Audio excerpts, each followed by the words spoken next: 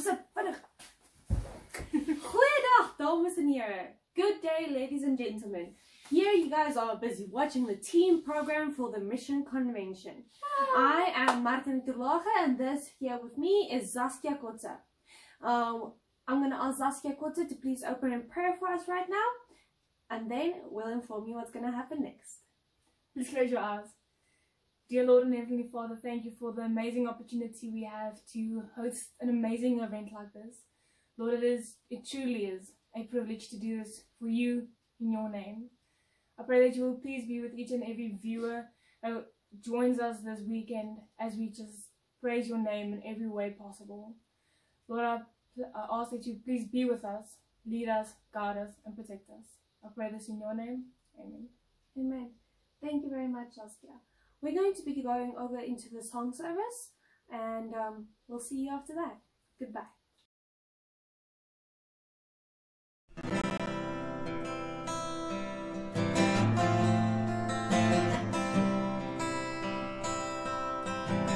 Wanneer as die vlaktes van die groot Karoo, hoër as die sterre in die hemel bo, dieper as die waters van die oseaan, so is die liefde vir alles wat bestaan.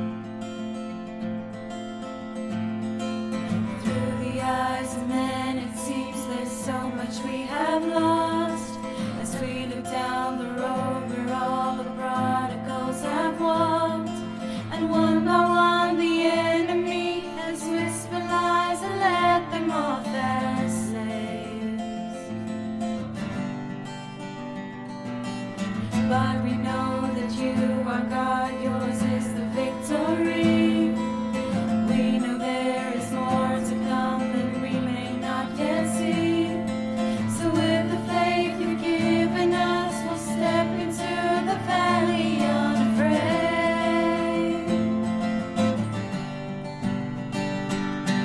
So we call out to dry bones, come alive, come alive. We call out to dead hearts, come alive.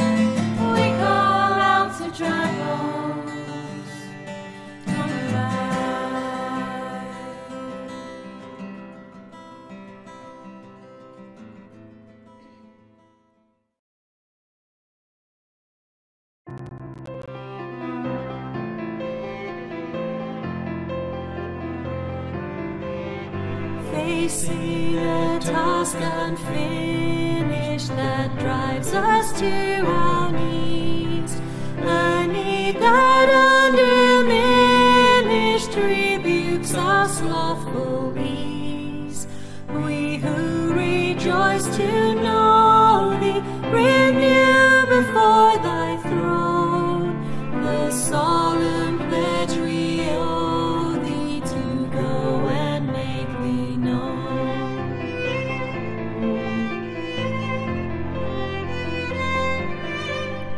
Where are the lords beside thee, hold their unhindered sway, where forces that defy thee still today, with none to heed their crying for life and love and light. Unnumbered souls are dying and pass into the night. We go to all the world with kingdom hope unfurled. No other name has power to save but Jesus Christ the Lord. We bear the torch that flaming fell from the hands of those who gave their lives proclaiming that Jesus died and rose. Ours is the same commission, the same glad message ours, fired by the same ambition. To thee we yield our powers. We go to all the world with kingdom hope unfurled. No other name has power to save but Jesus Christ the Lord.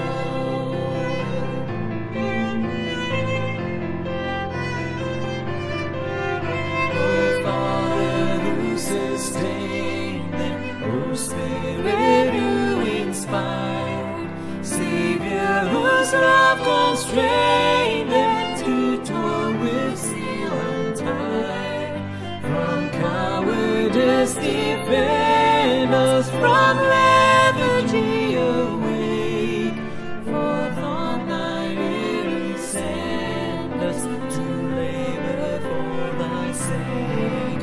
We go to all the world with kingdom hope unfurled. No other name has power to save than Jesus Christ the Lord. We go to all the world with kingdom hope unfurled. No other name has power to save but Jesus Christ the Lord.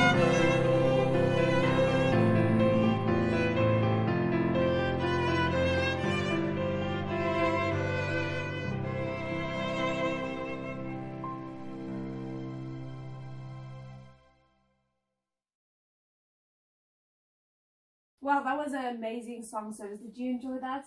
I did. I enjoyed it very much.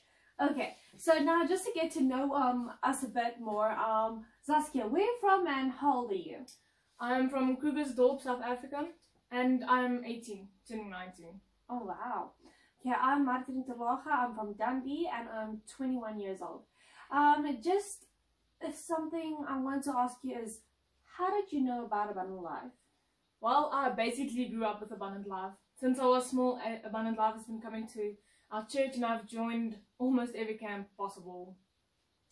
Wow, that's really, really amazing. And you are part of the Abundant Life 2020 group. I am indeed. Okay, well done. I'm so happy for you. Now, I just wanted to know, what's your hobbies and your favorite thing that you enjoy doing a lot? Well, that has to be photography. Okay. I absolutely love photography. You've got a passion for photography, am I correct? I do. And then, what type of photos do you enjoy taking? Well, that has to be sunsets. I mean, God is the most amazing artist, and if I can say so, sunsets are his masterpiece. Wow, that's amazing. Now, a question that's quite serious. Okay. Do you put the cereals or milk first in your porridge bowl? Milk, obviously. No, you can't be serious. I'm not serious. Nobody puts milk first. Okay, thank you. Then the next one is with popcorn, okay? Mm. Do you prefer making it in the microwave or on the stove? Stove. Definitely the stove. I don't care how lazy you are. Popcorn comes on the stove. Okay, is that the best way to make popcorn? Best way. Okay, and you're the popcorn expert in the ABL 2020 group? I am the popcorn expert. Okay, so that settles it. Then the next verse, favorite verse in the Bible. What is that of yours? Ooh, there are so many. Joshua 1 verse 9 is definitely one. Romans 8 verse 28. Philippians 1 verse 15 and 16. And Ephesians 1 verse 6. Wow, that's quite a lot. But I'm sure they're all powerful verses. The Bible is a whole book filled with treasures. Definitely. Now, I think you've got some information about our guest speaker for us today. I do. Christian Martin. Okay, yes. Is our guest speaker. And I do know him from Youth Fest 2016, if I'm not mistaken. He was our speaker, and I must say that was not only my first Youth Fest, but that was one of the most powerful Youth Fests I have been to, and I've been to 4. Wow. So, That's pretty amazing. And does he have any family? Where is he from? so he's from America, and he does. He has a lovely wife, so sweet, with 2 children beyond adorable. I love his children. Oh, thank you very much for sharing that. We're going to be blessed with a special item from Cheru Swart at the moment, and after that we're going to jump right into the sermon that Christian Martin has prepared for us. Over and out. Enjoy!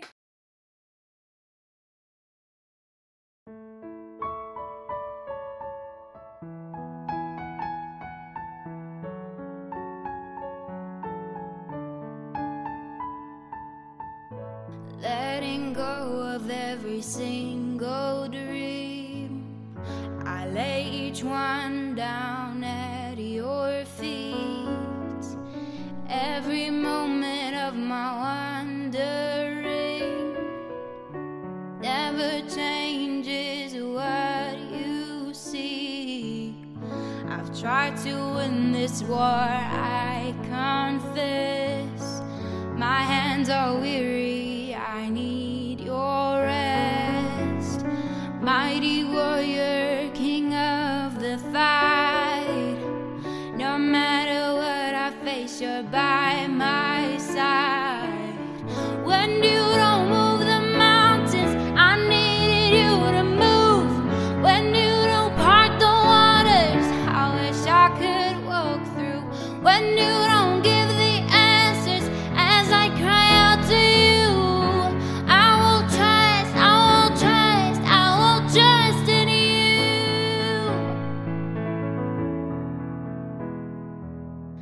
Truth is, you know what tomorrow brings. There's not a day ahead you have not seen. So in all things be my life and breath. I want what you want, Lord, and nothing less. When you don't move the mountains, I needed you to move.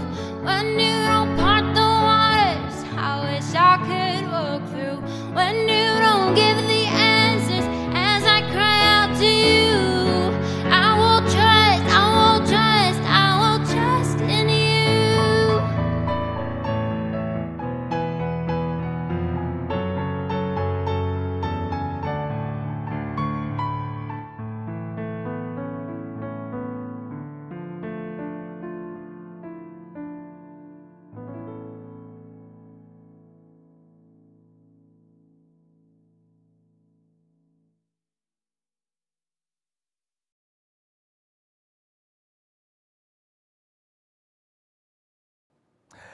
Good morning, Mission Convention. We are so excited for you to be here today. My name is Christian Martin, and I am so privileged to be able to share this time with you all the way from the United States of America to you there in South Africa. I am so glad to be here with you. I want to give a special thanks to Heino Tarleje for the invitation he gave me to be a part of this convention with you. And that man has a special place in my life because I love bow ties. And if you take a close look, can you see what I have? I have one of my favorites, bow ties that I own. It's made of 100% leather. Heino did not pay me for this commercial, but I'm telling you that it is one of my favorite bow ties. And I am so happy to be a part of this experience. I want to greet you in Afrikaans. I'm going to say Happy Sabbath in Afrikaans. Are you ready? I hope I don't mess it up too bad, but here it goes. Halekahe Sabatak. Was I close? I hope I was. Happy Sabbath, everyone. Happy Sabbath. And I'm glad you've had a tremendous experience so far. And now we are gathering together to be able to take a look at the Word of God and to hear a message from Him. So do you have your Bibles? Do you? Grab your Bibles right now because we're going to be spending time in the Word of God as we worship Him here this morning. So, before we get started, let's pause and let's pray for God, for the Spirit of God to be here with each one of us as we worship together. Let's pray. Our Father in heaven, how thankful we are to be able to be together in this convention. Though I may be thousands of miles away, I feel that I'm together with my friends because we share the same faith, have the same trust in you. We are brothers and sisters in Christ, and we worship in spirit and in truth. And so here we are gathered together on this Sabbath morning, and we pray that as we open the Holy Scriptures, that you will have a word to speak to our hearts today. And we thank you. In Jesus' name, amen. Amen. You know, we will never forget the day that my family and I drove the garden route all along the southern coast of South Africa. What an experience that was. It was memorable in that we rented a car, just my wife and I and our two children, Elijah and Mariah, and we rented a car and we drove all the way from Dundee after a youth fest, and we drove along the garden route all the way and headed towards Cape Town. You can imagine that as we entered into this uncharted territory, we were in for a family adventure that we would never forget. And as we drove along the N2 highway at the border between the Eastern Cape and the Western Cape, our eyes were on the lookout for Blaukrans Bridge. Blaukrans Bridge was one of our points of interest that we were on the lookout for. It's regarded as the highest concrete arch in South Africa. So we couldn't wait to drive across this bridge. It was going to be a spectacular view. Our anticipation was high. We couldn't wait to set our eyes on this bridge. We were so excited. But things quickly changed for the better. At least for me it did. You see, there was something that Heidi, my wife Heidi, knew that she hesitated to tell me. She had found out about something that she wasn't quick to share with me. But it didn't take long before it was only a matter of time that I would see the advertisement. I saw the sign. It was the Blaukrans Bridge bungee. The Blaukrans Bridge bungee. You know what that is, don't you? It's the world's highest commercial bridge bungee at 216 meters above the Balkans River. Oh, I could not believe that this was something that people did. And when I saw it, I said, honey, I must do this. I must do this. And needless to say, I did. Oh, you bet I did.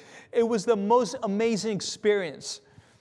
I got on the harness, we walked up this trail, took a zip line to get to the middle of the bridge. If that wasn't enough, then we got into position and they placed us, they made us stand right on the edge of the bridge.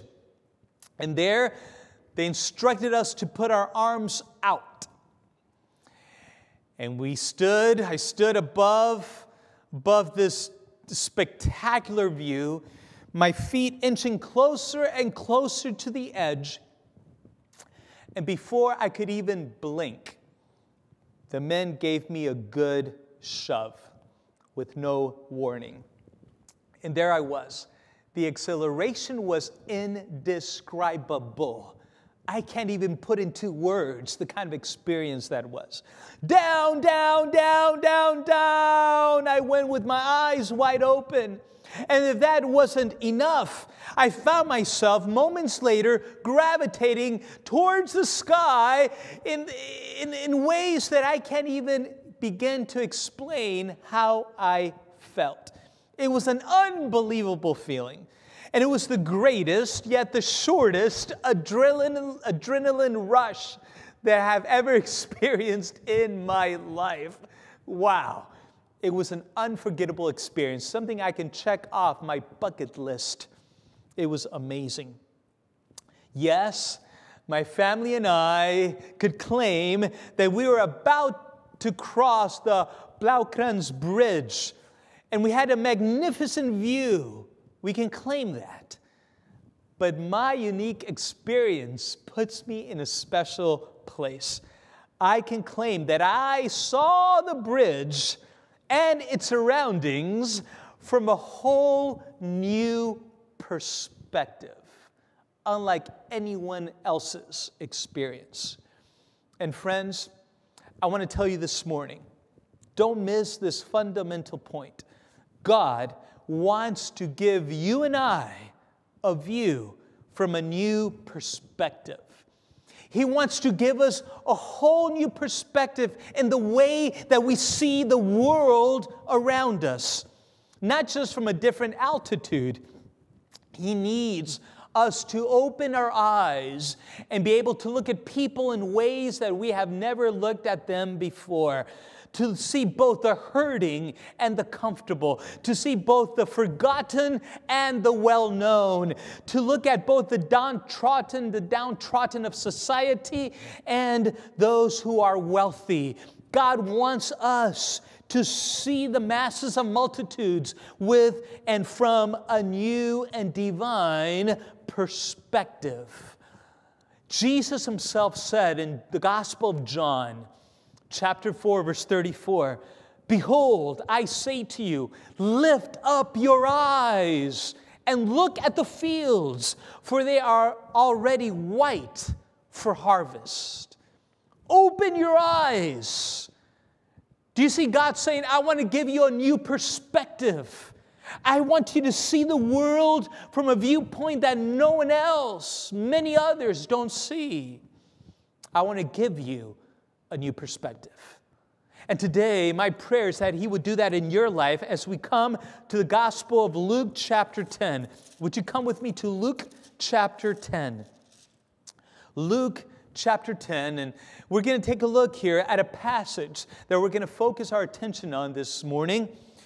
Luke chapter 10, beginning with verse 2. Luke chapter 10, verse 2. Listen to the words of Jesus. He said, "The harvest truly is great, but the laborers are few. Therefore pray the Lord of the harvest to send out laborers into His harvest." Let's pause there. We're going to reflect on this very short verse and pray that the God of heaven, the Lord of the harvest, would communicate to each one of us. First of all, notice that Jesus says the harvest truly is great. So what harvest is he talking about? There in South Africa, you have plenty of crops. A lot of harvest goes on. What harvest, though, is Jesus referring to here? What are we to understand when Jesus, metaphorically, says that the harvest truly is great?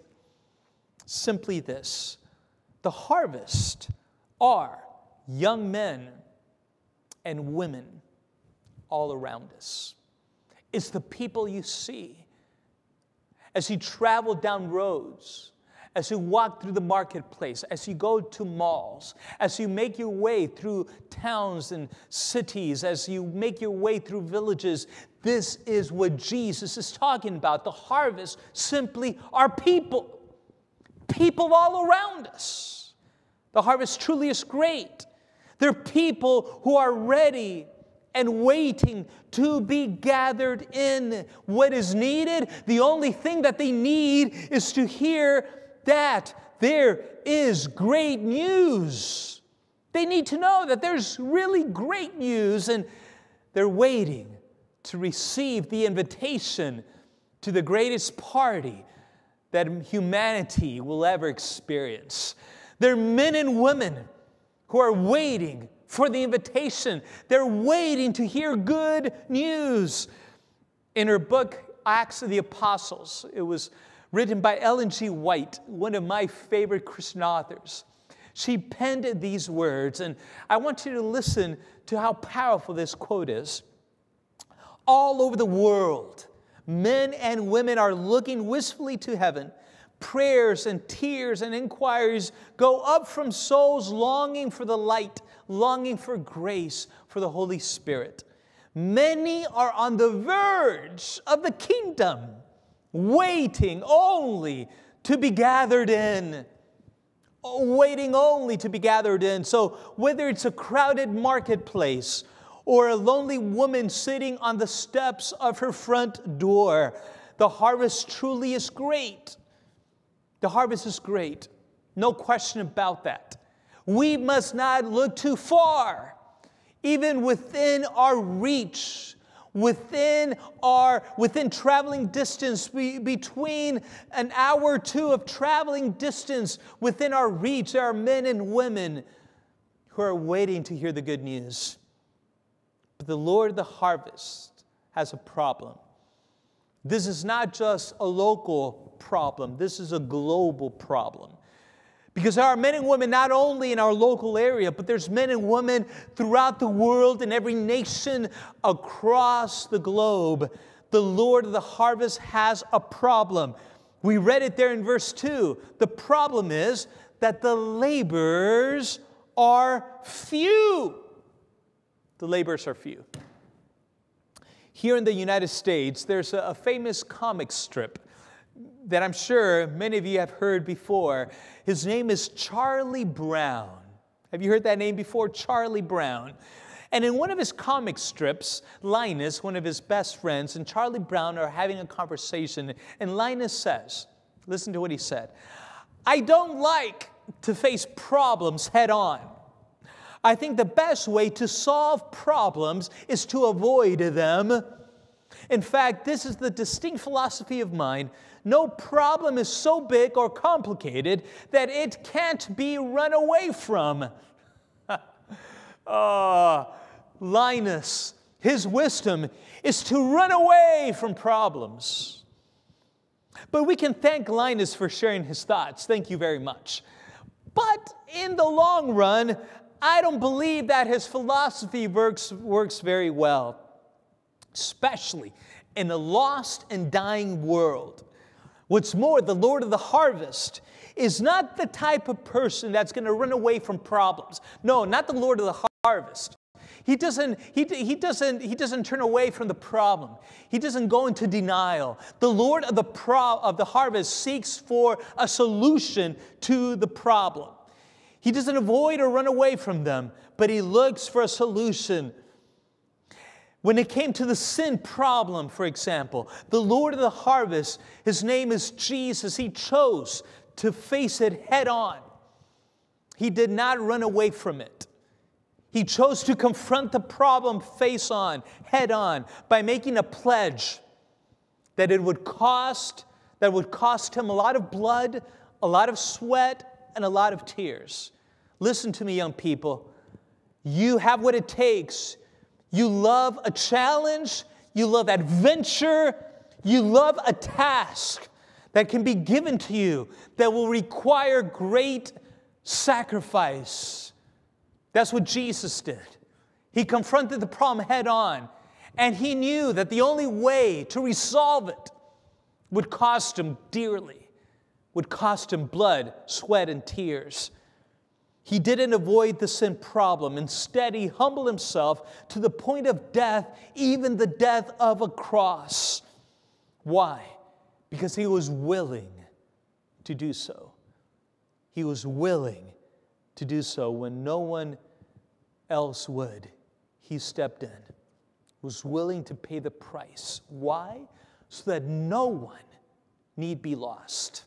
So that no one would find themselves lost. But everyone ought to know. Everyone ought to know. All who receive Christ are given the power to become children of God, sons and daughters of God. That is great news. But everybody ought to know. All who receive Christ receive the gift of eternal life. It's a great gift. But everyone ought to know. The Savior has paid the redemption price for all. We are not our own. We are bought with a price. But everybody ought to know. Everyone ought to know who Jesus is. Or you begin to understand the Lord of the harvest and his problem. It's a problem indeed. Everyone ought to know, but the laboring messengers are few. Everyone ought to know, but many other laborers are distracted. The problem is, it's not that there's not enough laborers per se, but there's not enough laboring laborers. Oh, believe me, many claim to be laborers. Many claim to be.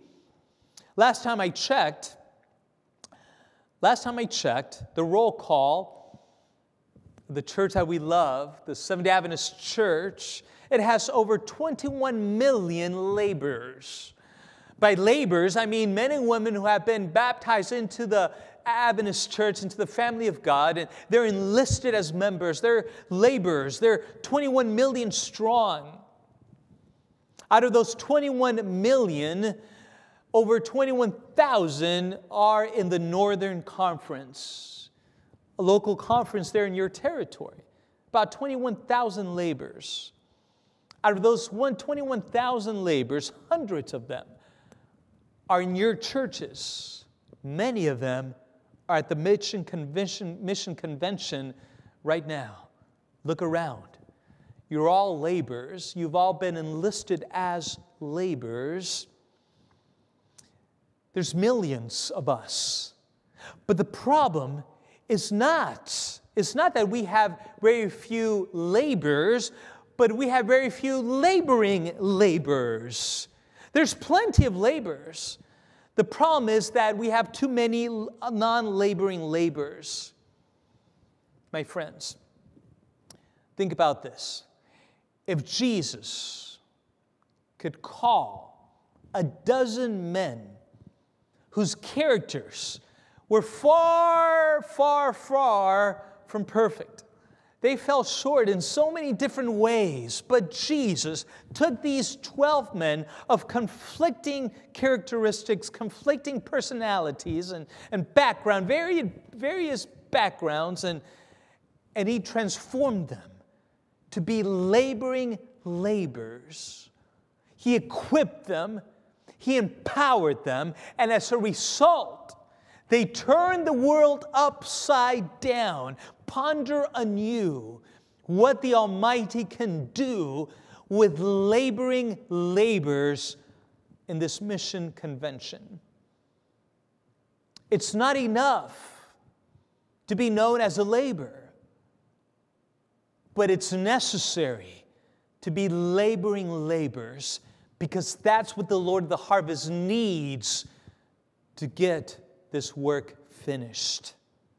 Returning to Luke chapter 10, verse 2. Luke chapter 10, verse 2, the harvest truly is great, but labors, or may I add, laboring labors are few. Therefore, here's the solution. Therefore, pray the Lord of the harvest to send out laborers into His harvest. Pray to the Lord of the harvest to send out laborers into His harvest. The Greek word translated pray is detomai, which means to earnestly plead. Earnestly plead. It's not just your average prayer, Lord, thank you for this food and bless me as I go on this trip.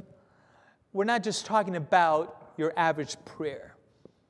What this word entails is more earnest passion. It means to plead earnestly. It's interesting. It's a strong word. Let me share with you just another passage where that same word, tetomai, is used. And for example, in Luke 5:12, you don't have to go there, but there's a passage there where a man who was full of leprosy, okay, put yourself in his place, full of leprosy,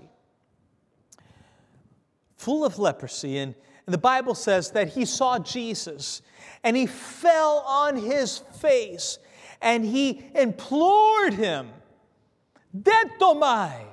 He implored Him, Lord, cleanse me. Detomai. He implored Him. He earnestly pleaded for Jesus to heal him. Let me ask you this question. When was the last time you prayed as if you needed a miracle to be healed from an incurable disease? With that same earnestness. Detomai. That's the kind of language that Jesus is using to pray to the Lord of the harvest. The Lord of the harvest's way of solving the problem is appealing to His disciples to pray more than ever before and to pray like you have never before. It's an appeal to pray, to detomai, to pray that God will send out laborers. During this mission convention, there's going to be time to pray. And I appeal to you that when it's time to pray, not only will you join that season of prayer, but that you will agonize with God, plead with Him, as if you were pleading for a miracle from an incurable disease. Lord, send out laborers into the harvest. Detomai. The Lord of the harvest hears the prayer. Now, the most common verb translated to send out is apostolos, to send out.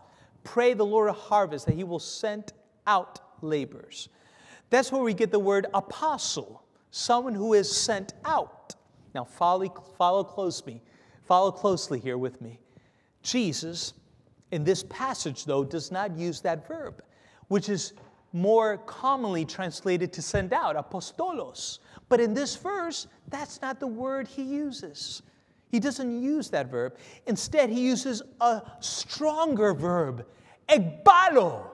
That's the verb He uses. Ekbalo, which is translated to send out. In the English, it says to send out. Ekbalo. But it's not apostolos. Balo, ekbalo. Balo means to throw. Balo, to throw. Fishermen threw their nets into the sea. Balo. Ek means out. Out. So ekbalo means to throw out. To throw out. Don't miss this. You see where I'm going with this. My sermon title today was When God Throws You Out. Listen. If ek means out and balo means throw, the most literal translation, which would be to pray that God would throw out laborers into his harvest when God throws you out. Jesus is challenging us to pray a very revolutionary prayer. All right, Mission Convention, listen. This is not business as usual. You did not come here to this weekend just to enjoy some good music. You didn't come to this weekend just to be able to be inspired with the message. You came to this weekend so that you can be challenged, so that God would call you. And it's a revolutionary call. Jesus prayed this prayer, a prayer that I want to give you, a prayer to pray to God, to Lord of the harvest. If you want to maintain the status quo, don't even begin to pray this prayer. Status quo, same as always. No radical change, no transformation. Don't pray this prayer. Don't do it. But if you want to have a longing to see Jesus return as the King of Kings and Lord of Lords, if you want to see Jesus with your own eyes, but if you want to see Jesus together with those closest to you, if you want to see Jesus with your friends, if you want to see Jesus with your neighbors, if you want to see Jesus with your family, if you want to see Jesus with many others, then I invite you to learn this radical prayer. I'm going to read it once. It's very short, but then I'm going to repeat it together with you. The prayer is this: Lord of the harvest, I earnestly beg you to throw out laborers into your harvest, and you have my permission to begin with me. Repeat after me. Repeat after me. Lord of the harvest,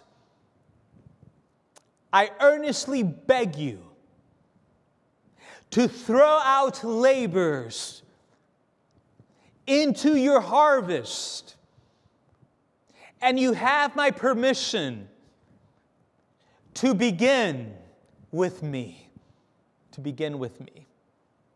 Do you dare to pray this prayer?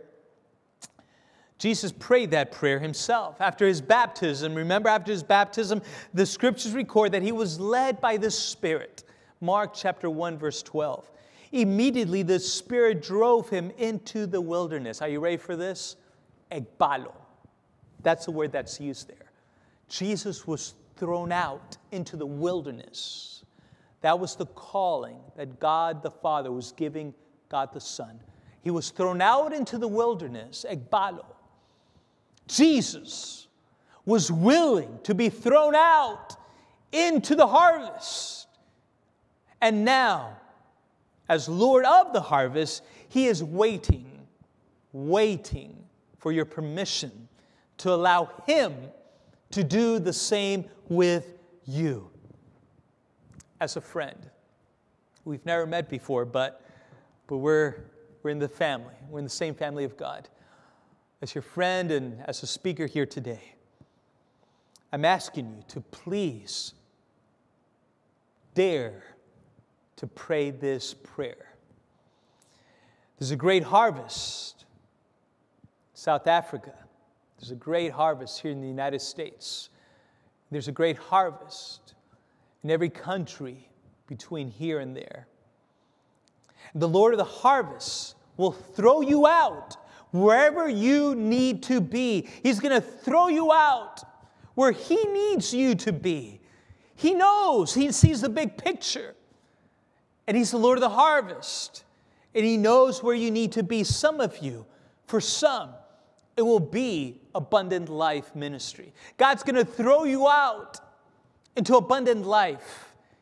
He's going to put you in a place for you to be discipled, for you to be empowered, for you to be impacted, for you to be equipped to change and eternally impact lives of men and women and children all around you, there throughout your territory. God may throw you out into abundant life ministry. For others, it may be more of a radical call. The Lord of Harvest knows. He may be throwing you out into foreign lands with AFM, Adventist Frontier Missions. But that's not what I want to do. But wait a minute. The prayer gives God permission for him to do what he wants to do for you. You're giving God permission. And if you're going to trust God, you got to give him permission to do what he wants to do and where he wants to put you. And it might be with AFM. Who knows? God knows. He might throw you out into a totally different culture. Or God may throw you out to experience a short mission trip, short experience, a shift, being able to impact a people within a short period of time, but impacting them for eternity. God only knows. But people are ready. The harvest truly is great, and God needs you. God needs you. God needs you. Right now, through this virtual reality experience, we're not together. In fact, most of you are probably watching this on your own. Some of you may be with friends, with family, but we're scattered throughout this territory. And here I am, thousands of miles away. But what I'm asking you to do, it's as if God himself was present right there in that very same room where you are right now, and he's calling out for you. He's calling out for you. And again, the Lord of harvest waits. And the prayer that you can pray right now together is, Lord of the harvest, I earnestly beg you to throw me out into your harvest, and you have my permission to begin with me. Is that your prayer? If it is, would you raise your hands right now? Just raise your hands towards heaven. Lord of the harvest, you have my permission to begin with me. Is that your prayer? God bless you. God bless you. God is here. God is ready. He's ready. Let's pray. Father in heaven, Lord, each one of us hears your voice. The voice that is calling out for laborers to take it to the next level. For laborers to not be merely laborers warming pews, but laborers who will live up to their name and be genuine, true, laboring laborers. Lord, wake us up. We cannot afford to be non-laboring laborers any longer. This pandemic is waking us up to the reality that we are living in the last days. Time is running out. The harvest is white, ready to be harvested, and we are the ones that you need to finish the work. And so as this prayer is prayed by many hearts, even now, Lord, I pray in the name of Jesus that convictions would come to many hearts and that you would provide the very means needed to enlist with Abundant Life, if that's where you're throwing us into, to enlist with AFM missions, if that's what you are throwing us out into, to enlist for short mission trip experience, if that's what you're throwing us out into. Whatever it is, Lord, you have our permission. And we pray that you would do it now. Thank you, O God, for answering our prayer. And we pray this in the name of Jesus. Amen. May God bless you. May God convict you. And let's get this work done, guys. We want Jesus to come soon. Let's get it done. God bless you.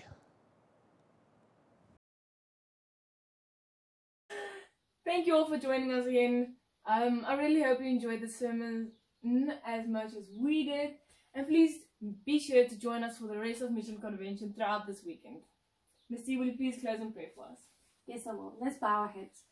Lord Jesus, thank you for this wonderful day. Thank you that we could open up the Sabbath now with your word, and as well as having an online mission convention where we can just learn to have our hearts on fire for you again. Thank you for all your love and your care that you bestow upon us daily. Amen. Amen. Amen. And our next service will be tomorrow morning at 11 o'clock. We hope you join us again then. Goodbye. Bye. Bye.